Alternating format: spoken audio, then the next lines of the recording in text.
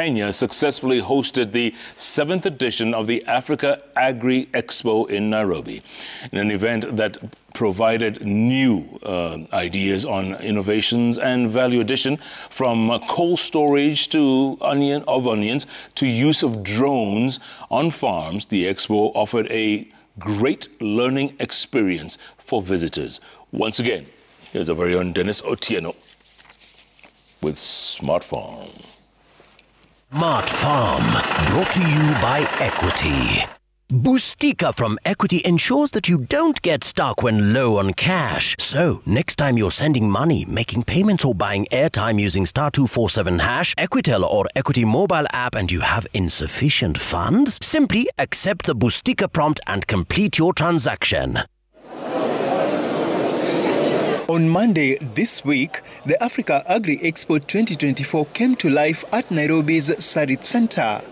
The expo, now in its 7th edition, brought together stakeholders to chart the way forward for Africa's agriculture. The two-day event had fantastic innovations on display for the hundreds of visitors who made their time for the feat.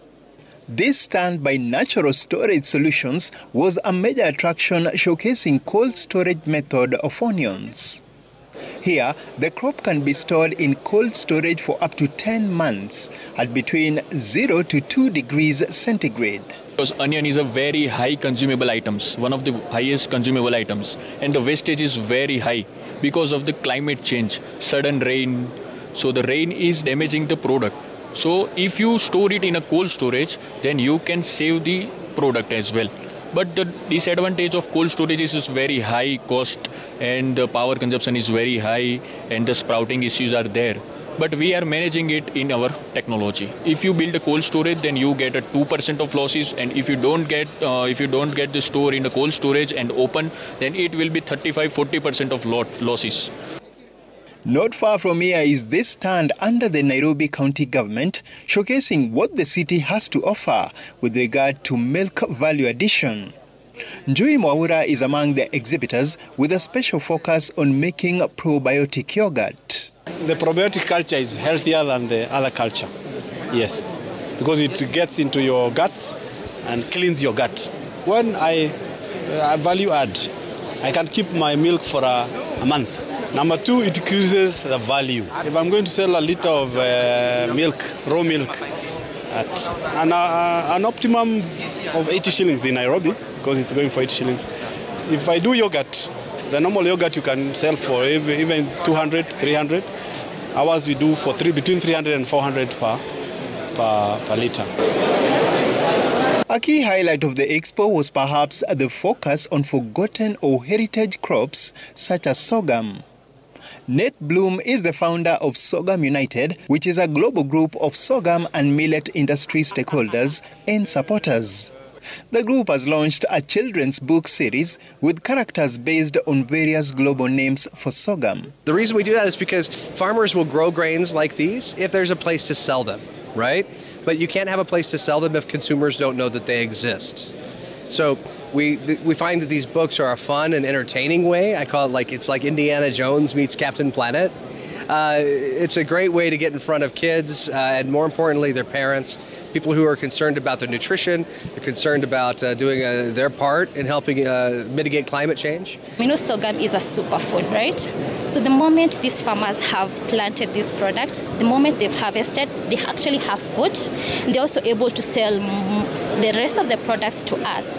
So what normally happens is you have food, you get money to be able to improve their cost of living. Sorghum is actually, we could call it a forgotten crop, but it's a very interesting crop. It's drought resistant. It uses very little amount of water. Also, in terms of nutrition, its nutritional value is very high, and that's why we are encouraging the plantation of it. The expo would not be complete without some aspects of mechanized farming.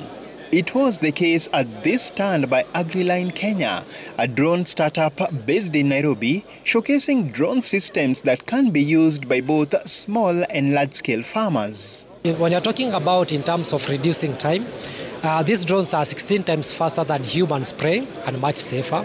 They're about 6 or 7 times faster than tractor spraying. They are also slightly less costly than tractors. So the farmers are still reducing their cost.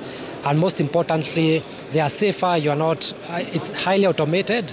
And we are doing like 40 acres per hour with one of these drones. According to the exhibitors here, Africa's agricultural potential is immense and remains largely untapped. It is for that reason that many will continue to cultivate innovation while sowing seeds of progress in their farming. Denis Otieno, Smart Farm. Smart Farm, brought to you by Equity. Usikwame Bustika na Equity. Dial *247#, use Equity mobile app or Equitel and enjoy an instant cash boost of up to 100,000 shillings with a repayment period of 30 days, and you can top up multiple times to complete your transactions. Biashara Isikwame Bustika na Equity.